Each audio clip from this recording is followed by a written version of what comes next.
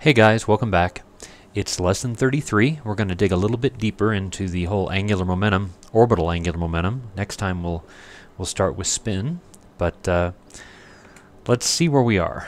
I want you to remember that last time we discussed the x, y, and z components of orbital angular momentum, and in particular we discovered that you can know at any one moment a single component of angular momentum, but not the other two.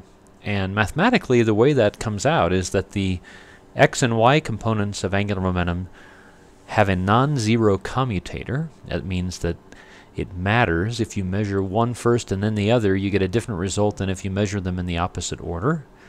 That's the same way position and momentum are incompatible observables. That means that you can't simultaneously have an eigenstate of both observables. That means you can have an eigenstate of Lz, but then it won't be an eigenstate of Lx and Ly, and similarly for the others. So the convention is that we pick Lz as our preferred axis and use eigenstates of z component of angular momentum to describe what's going on. Of course, that's completely arbitrary. You could pick x or y. In fact, you can define your z-axis to point any way in space you wish. And what it boils down to is we always pick the z-axis to point along the direction in space in which we're interested in describing the wave functions or quantum states as superpositions of well-defined components of angular momentum in that direction. That's the idea. The other thing that we discovered was that the magnitude of the angular momentum does commute with all three components. So what it boils down to is that you can know the total angular momentum, L squared, which is the square of the magnitude of the angular momentum, and any one component, and the component we normally pick is the z component. Okay. It also turns out that the eigenvalue of L squared is h bar squared times L plus 1, where L is an integer that describes the total angular momentum in units basically of h bar. So that's how that works. And the z component of angular momentum has an eigenvalue that's h bar times m, where m is again an integer. For orbital angular momentum, we'll find out when we start involving spin that m will be permitted to be half integer, because you have a spin of a half, for example, for the electron and the proton. And so the z component has a eigenvalue of h bar times this number m. So any given quantum state can be expressed as a superposition of states of well-defined L and well-defined m, little l and little m, which correspond to the magnitude of the angular momentum squared and the z component of angular momentum. Now, as a helper, as an assistance, we invented these L plus minus operators, which are constructed by adding or subtracting the x and y versions with an I multiplied by the y. And basically, there was no reason given for this other than that they're useful. Griffiths demonstrated, and I think I showed it in the last set of slides as well, that if you apply L plus or L minus to a state little l, little m, you get a state with the same value of little l, but a value of little m that's one more or one less than the state you had before. Now, what I didn't show, but what you can show fairly easily, there's a homework problem in the chapter about this, is that similar to the raising and lowering operators from the simple harmonic oscillator, if you hit L plus or minus on a state with a little l, little m, not only do you get a state with little m increased or decreased by 1, but there's a factor out in front that depends on the values of little l and little m and an h bar. And you can deduce this using the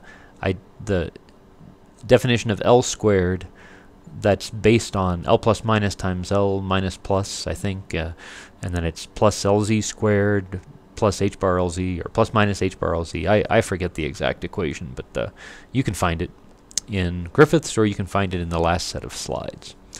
What I want to do right now is to spend a little time focusing on a particular system which turns out to be enlightening. At least I think it can be enlightening. And that's the system when little l is equal to 1. In other words, when you have a orbital angular momentum of 1, then you know m can go from -1 to +1 in steps of 1. So that means it only has 3 possible values.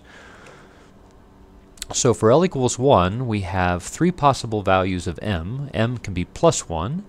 That would be the 1, 1 ket. M could be -1. That sort of corresponds to no z component of angular momentum. That would be the 1, 0 ket. And m can be -1, which would be the 1, -1 ket. And these 3 states all have the same magnitude of angular momentum, but they have different z components of angular momentum. And it's useful to sort of think about what that means and how it works and so on. So what I want to do right now is to remind you what those 3 states look like in the hydrogen atom by looking at the 2, 1, 1, 2, 1, 0, and 2, 1, -1 states using that visualization trick that I cooked up for the last set of slides. Okay, so here is the picture of the 2, 1, 1 hydrogen energy eigenstate looking straight down the z-axis. And if we turn on the time, you'll notice the thing goes counterclockwise. I'll let that loop a second, and you can see that it just goes and goes. So this is the L equals 1, M equals +1 state looking straight down the z-axis. Now let me switch to the -1 state. Here's the same thing with the -1 state, and it just goes the other way. And you can see that if you look at it from one of the other directions, if you look at it, for example, from the negative x-axis, it just looks like kind of a blur of color. But if you look at it, and there it is along the negative y-axis. So here it is about the z-axis, here it is about the negative y-axis, and this is what it looks like about the negative x-axis. Okay, so this is the -1 state, and it's about the same idea for the +1 state. So now let's look at the 2, 1, 0 state. That's the one where there's no z component of angular momentum. Looking straight down the z-axis, you see it looks just like a blob, but if you tip it up and look at it, you'll notice that it's got structure in the theta direction, but it has no phase change as you go around the z-axis. If you go around the z-axis, the phase is constant. Looking at it straight down the z-axis, it's a constant color in this picture, and that's another way of saying that there you go. The thing is got no z component of angular momentum, but it does have some angular momentum because it's got structure in the theta direction. Okay.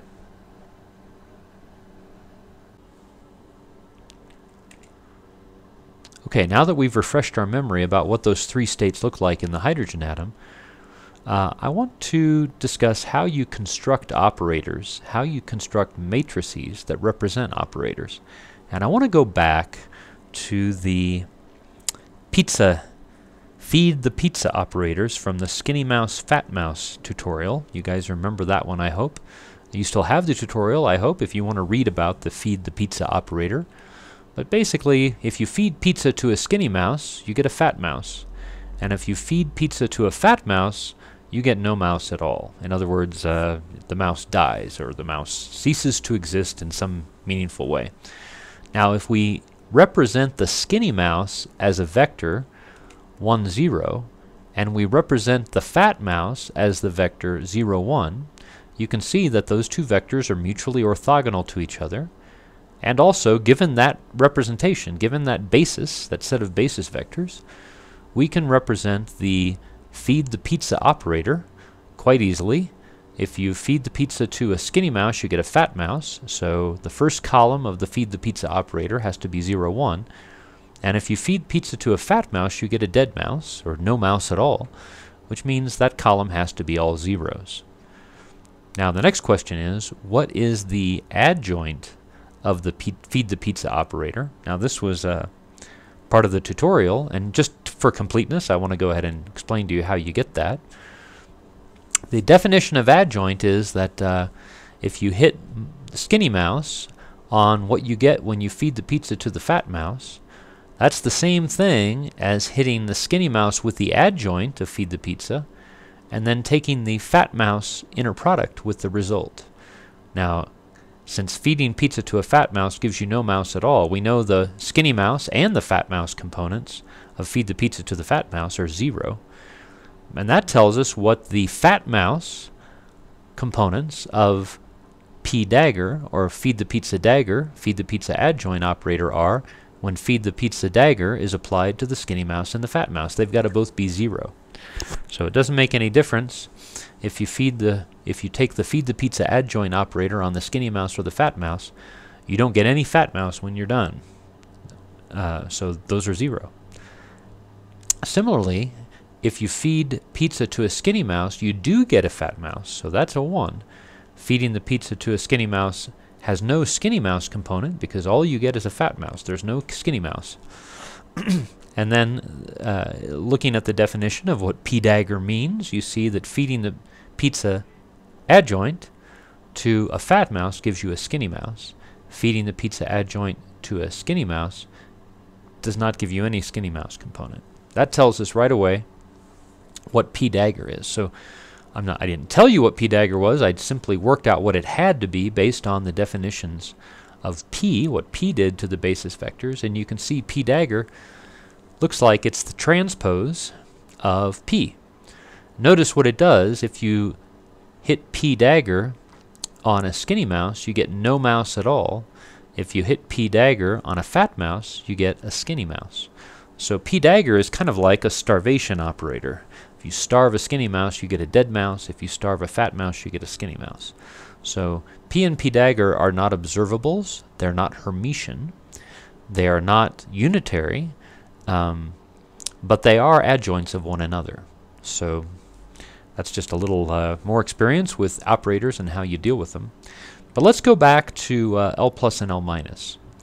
Now, what do we know about L plus and L minus? Let's pick a basis for our 3-state system: 1, 1, 1, 0, and 1 minus 1. We'll make 1, 1. We'll make 1, 1 the 1, 0, 0, 1, 0, 0, 1, 0, and 1 minus 1, 0, 0, 1. So those are our 3 basis vectors for the L equals 1 subspace of sort of angular momentum space, I guess, if you want to think about that. And we know what L plus and L minus do. If you apply L plus to the 1 minus 1 state, you get the 1, 0 state. Multiplied by this factor out in front, which I went ahead and computed here, it turns out to be h bar times the square root of 2 in this case. And L plus acting on 1, 0 again gives you h bar times the square root of 2, but this time it's times 1, 1. Notice the m went up by 1, the L stayed the same. And finally, if you apply L plus to 1, 1, if you calculate the coefficient out in front, it's a 0, so you get nothing. But with the same sort of plan that we used to find the matrix representation of the pizza operator, we can now just write down the matrix representation of L plus. It's got to be this. If you apply L plus to 1, 1, you get nothing. If you apply it to 1, 0, you get the square root of 2 h bar times 1, 1. And if you apply it to 1 minus 1, you get the square root of 2 h bar times 1, 0. And that's exactly what that matrix says. Similarly, you can get L minus, or you can just notice that L minus is the adjoint of L plus, and you can get just take the transpose of the darn thing, and that turns out to be L minus. But what good are L plus and L minus? Well, L plus and L minus are good for the following reason. We know that L plus and L minus are defined in terms of Lx and Ly. So I can write Lx as the sum of L plus and L minus divided by 2. And that's also got to be true of the matrix representation of Lx. So what this allows us to do is to write down a matrix representation for the x component of L and the y component of L.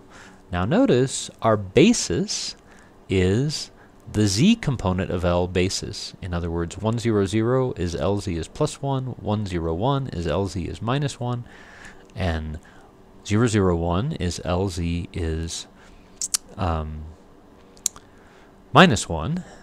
And what this tells us is that if you apply Lx to the Lz is plus 1 state, what you get is the Lz is 0 state times h bar over the square root of 2. So that gives you a sense of what the thing does. If you apply Lx to the Lz is 0 state, you get a superposition of Lz is plus 1 and Lz is minus 1, and so on. So that tells you what the Lx operator actually does to the basis kets in the Lz basis. And similarly, you can work out the Ly matrix. What I want to do now is to think about what happens if I compute the eigenvalues and eigenvectors of Lx. Let's just focus on Lx. It turns out, well, in fact, for both Lx and Ly, the eigenvalues turn out to be h bar, 0, and minus h bar. In other words, no matter which axis you choose, Lx, Ly, or Lz, you get the same eigenvalues. If you measure the angular momentum of a state where the total angular momentum has 1 unit, when little l is 1, the only thing you're going to get for any component of the angular momentum is h bar, 0, and minus h bar, no matter what axis you pick. But the eigenvectors are in fact different. The eigenvectors for Lx turn out to be these guys. And you can see, and you can do this by simply applying the formula, applying the strategy for finding eigenvectors and eigenvalues to those matrices. Lx is plus h bar, has an eigenvector 1/2, 1 over the square root of 2, 1/2.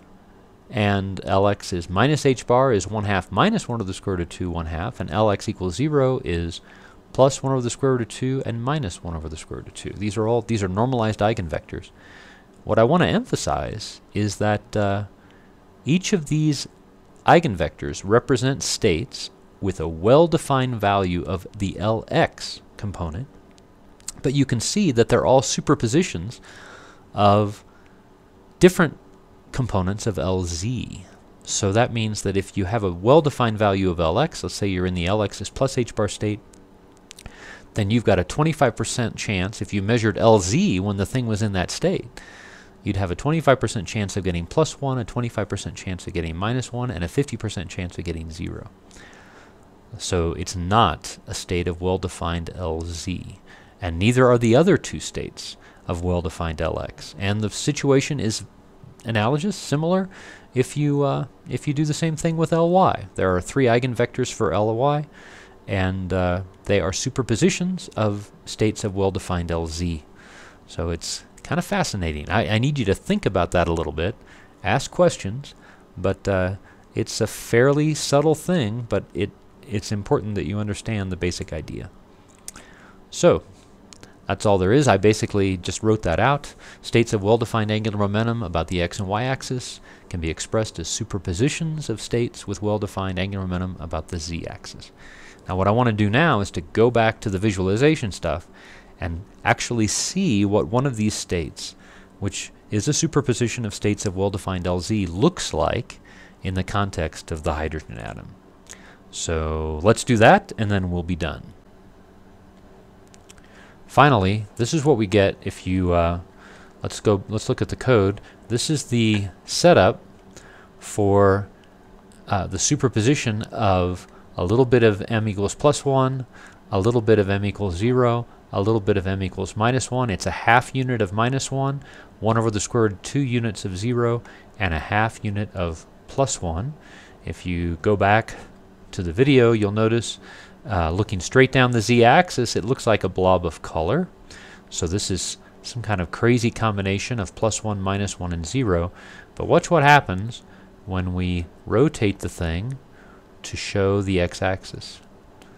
Along the x-axis, it looks just like the m equals plus 1 state did along the z-axis. Let me run that in real time, or run it as a video, and you can see what that looks like. There it is around the x-axis, and it looks just like the m equals plus 1 state did around the z-axis, but now it's going around the x-axis. This is a state of well-defined L sub x. It's L sub x equals plus 1. You could do the same thing for L sub x equals minus 1 or L sub x equals 0, and it would look just like it does in the case of the L sub z equals plus 1, minus 1, and 0, except it would be about the x-axis instead of about the z-axis. So think about that. That's pretty crazy. Talk to you soon.